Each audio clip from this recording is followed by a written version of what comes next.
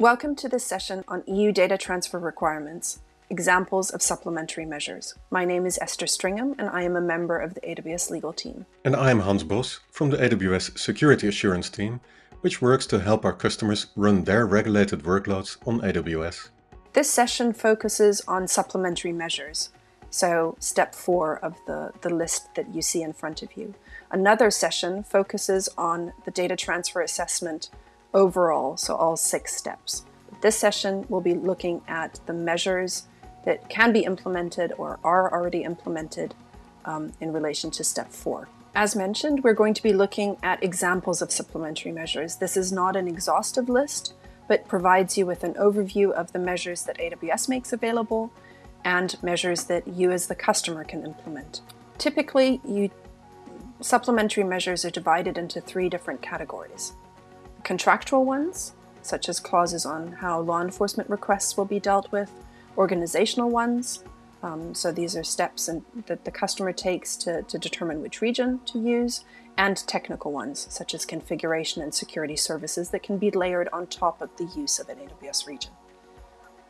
Another way of looking at it is also to look at the characteristic of the supplementary measure, which is whether or not it's there to prevent, protect, or detect processing in relation to personal data. On the contractual measure that AWS makes available, we have a data processing addendum, which covers the confidentiality of customer data, the confidentiality obligations of AWS personnel, and also the security of data processing. In addition, we have a supplementary addendum, which supplements, as the name suggests, the data processing addendum, and focuses more specifically on requests for customer data from governmental bodies and also data subject rights. I'm now going to hand over to Hans to look at the organizational and the technical measures, or also, as the characteristics that I highlighted before, the prevent, detect, and protect. Thank you, Esther.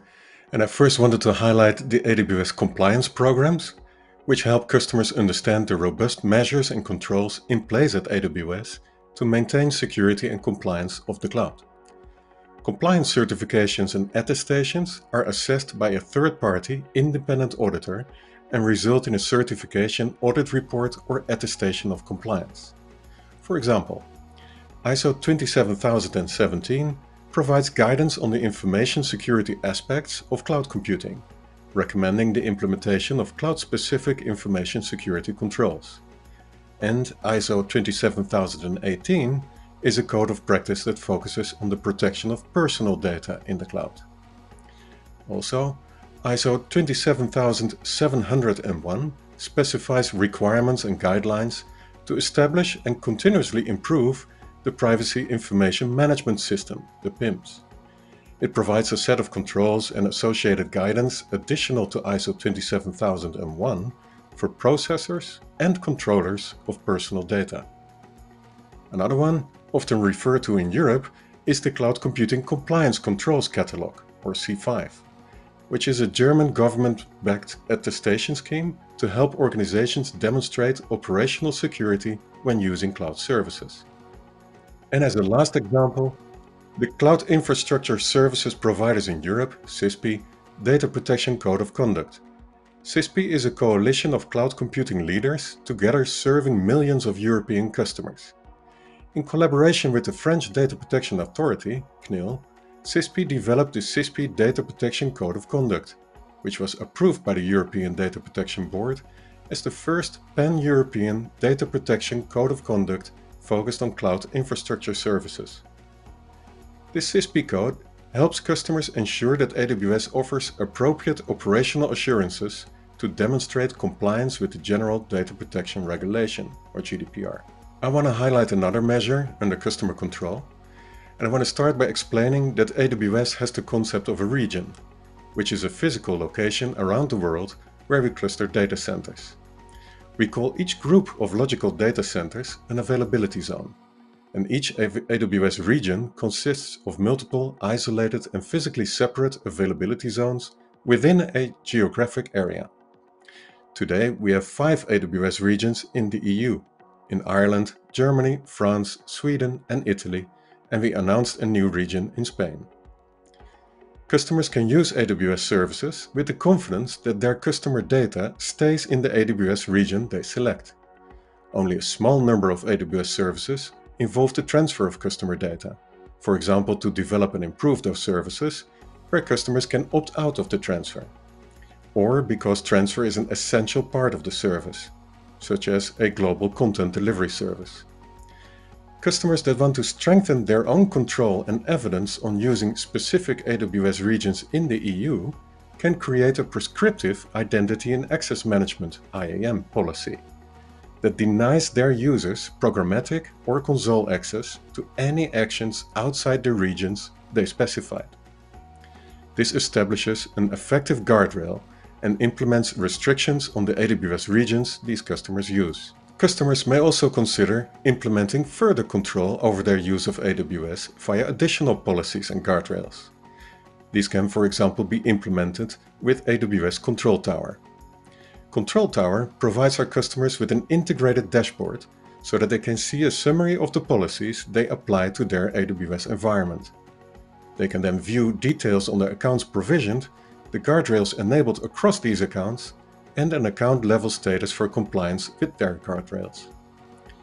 With AWS Control Tower, customers can provision new accounts, knowing that these accounts immediately conform to company-wide policies.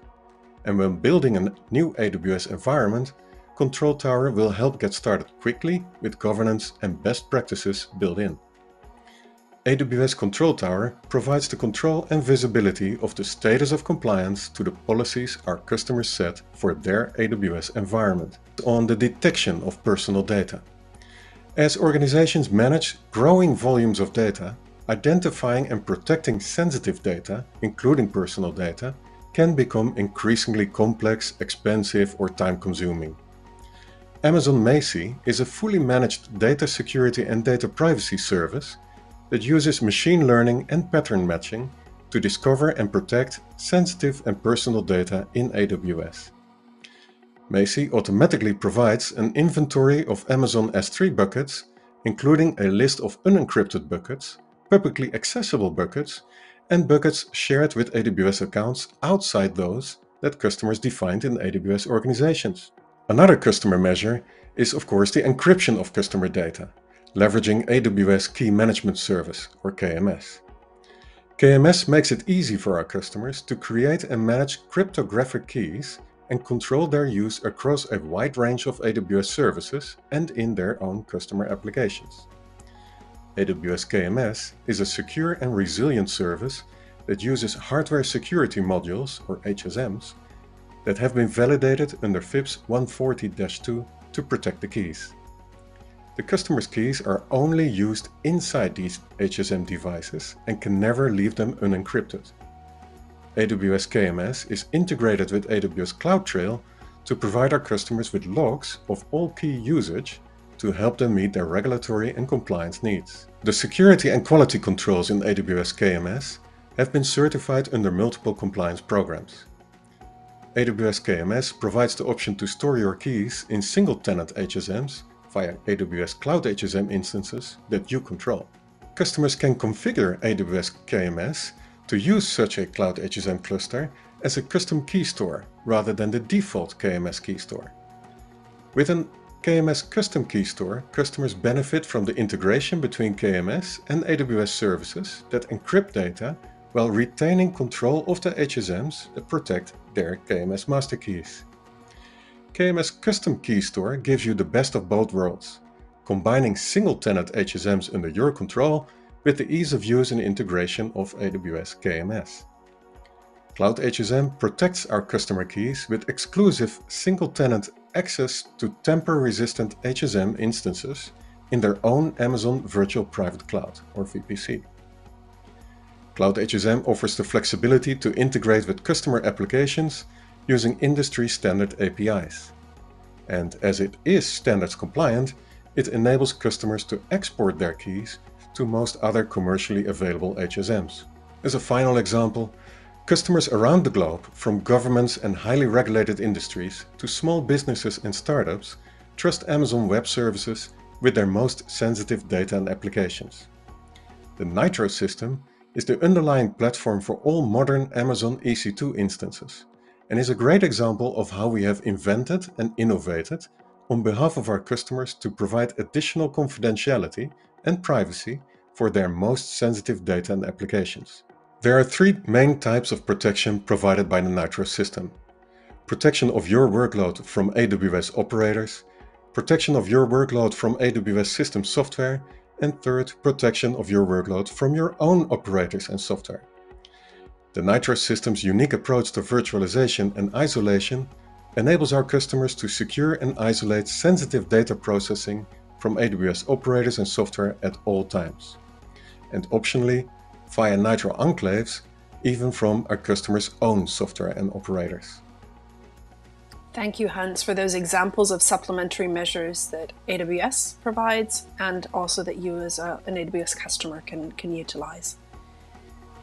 This is an evolving area of law, both on the regulatory and on the legislative side, and we will always work to ensure that our customers and partners can continue to enjoy the benefits of AWS everywhere that they operate.